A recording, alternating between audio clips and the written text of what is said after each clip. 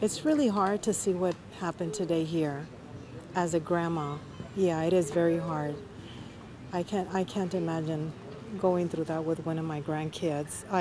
My heart is broken for the parents here in Uvalde. It's never thought something like this would happen in a small town and friendly as Uvalde.